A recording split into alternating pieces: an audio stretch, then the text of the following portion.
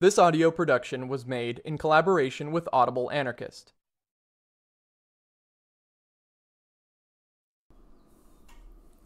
The Historic Role of the State by Voline. According to the bourgeois sociologists, the historic role of the state consists in organizing society and giving order to the interrelations of groups and individuals and regulating the entire social life. This is, according to their view, what makes the state not only a useful but a necessary institution, the only one capable of securing order, progress, and civilization for society. The role of the state was and still continues to be progressive and positive in its nature. This point of view is shared by the state socialists, communists included. They, too, attributed to the state a constructive role in the course of human history, and this is maintained by them in spite of the gulf separating them from the state partisans of the bourgeois camp. The gulf is of the following nature. While the latter consider the state as an institution placed above the classes, called upon to reconcile their antagonisms, the socialists and communists maintain that the state is nothing but the instrument of domination and dictatorship of one class.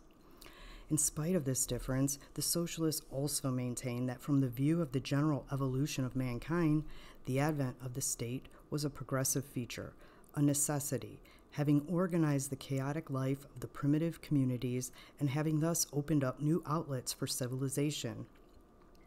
In conformity with this conception of the state as an instrument of organization, of progress, under certain conditions, the socialists also maintain that the state system can be utilized even now as an instrument of emancipation of the oppressed and exploited classes. It is necessary that in some way the present bourgeois state be replaced by the proletarian state, which is going to be an instrument of domination of the proletariat over the bourgeois and capitalist elements.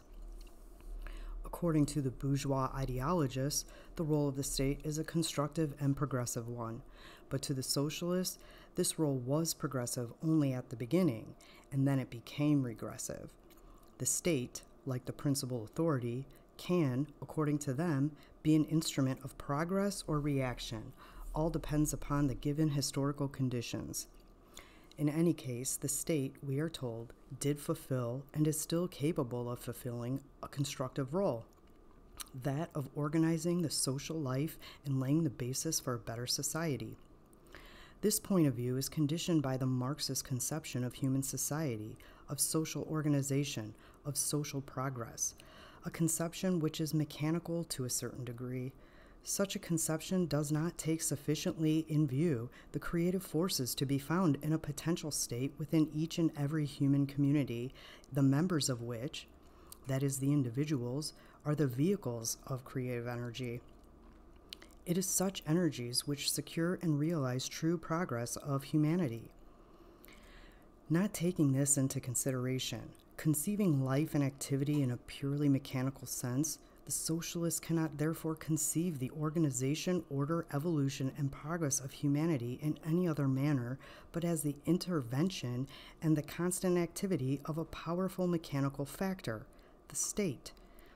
The anarchist conception is based exactly upon the spirit and the energy of the creative process which they believe is within the reach of every human being and every collective group.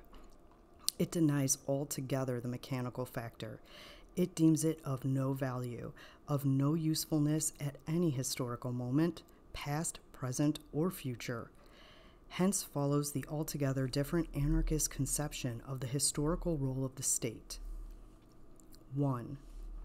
Never did the state fulfill any progressive constructive role. Human society, having started in the form of free communities, had before it the direct course of a free creative evolution. This evolution would certainly have been infinitely richer, more splendid, and rapid had its normal course not been checked and shunted off by the coming of the state. The free activity of the creative energies would have led to a social organization incomparably better and more beautiful than the one to which the state led us. The general course of this normal progress was already assuming definite outline when certain natural causes, which now are no longer in existence, brought about wars, the reign of military authority, the establishment of the institution of private property, the historic role of the state.